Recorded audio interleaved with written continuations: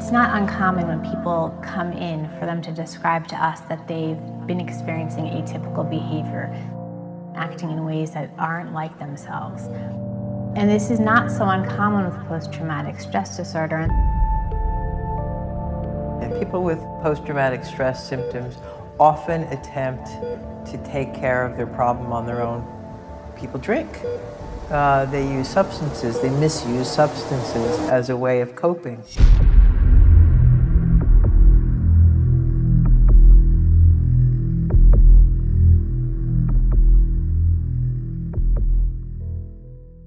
Seven to 8% of the general population each year are affected by post-traumatic stress disorder, or PTSD. It manifests itself after an individual goes through a shocking, stressful, or for lack of a better term, a traumatic experience, leaving an individual in a very disturbed state. The disorder can affect people of all ages and is commonly seen in military veterans, victims of sexual assault or abuse, and even witnesses of terror attacks and natural disasters. Symptoms of PTSD can begin to overcome an individual 3 months after the traumatic event, and these include flashbacks, where you relive the event over and over while even feeling the physical symptoms such as the racing heart and sweating. Individuals with PTSD can have difficulty falling asleep, difficulty concentrating, and can feel socially isolated, develop extreme anxiety while also having depression.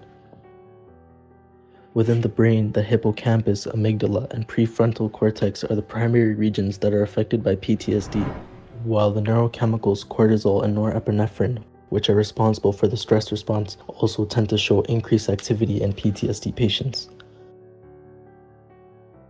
Imagine the worst possible day of your life. Now imagine reliving that moment over and over and over and over again. And with each passing moment, the fear that it may happen again only grows greater. For a lot of PTSD patients, they only see one solution, one effective way to cope with their problem, and this leads us to substance abuse.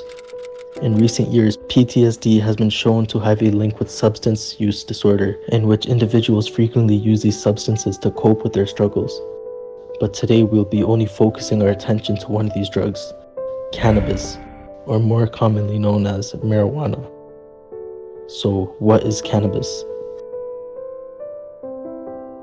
Cannabis is a psychoactive drug that can be smoked, ate in an edible form, and drank in liquid form. The psychoactive substance within cannabis is known as THC, also known as tetrahydrocannabinol. This is a molecule that is responsible for eliciting the euphoric effects that it is known for. CBD is another major component of cannabis, however, it is not relevant to the studies we will be examining. So, when cannabis is ingested, it causes the brain to release dopamine, which is the reward chemical for our body.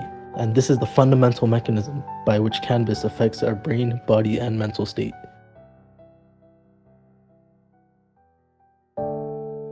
So now we've talked about PTSD, and we've talked about cannabis, but how do they relate to one another? We'll take a look at two studies that examine the effects of cannabis on PTSD. Does it help or does it hurt the symptoms? In a study conducted in 2014, researchers examined 2,276 military veterans who were diagnosed with PTSD. Their findings were astonishing. Following an analysis of their symptoms, they found that those military veterans that never used cannabis had the lowest level of PTSD symptoms, such as depression, anxiety, and sleeplessness. However, it is interesting that those who started smoking cannabis following PTSD diagnosis saw a rise in violent behaviors. In contrast, those who stopped smoking marijuana also saw a decrease in certain PTSD symptoms. In a more recent study conducted in 2020, 404 individuals with PTSD were put on a medical marijuana regimen in which they inhaled cannabis. These individuals tracked their symptoms on an app for 31 months and had a total of 11,000 responses. They tracked symptoms such as intrusive thoughts, flashbacks, irritability, anxiety, along with many others. After analyzing the results, the researchers concluded that there was a 50% decrease in all PTSD symptoms immediately after using marijuana. Like all studies, there are some limitations. There needs to be more controlled research so we can truly understand the effects. This is a new and advancing field, and it's necessary to explore all avenues to see how cannabis can improve or deteriorate our mental health. Now, where does this leave us? Can we say for certain that cannabis cures PTSD? Definitely not. But we can certainly also not rule it out as a potential treatment. What we can say though is that for certain individuals, cannabis does prove to lessen the severity of their symptoms, while for others, it may increase them. Like any medication, before taking any course of action, it is best to consult your doctor and understand both the possible benefits and the risks. This is Demystifying Medicine presenting PTSD and Cannabis, Help or Hurt.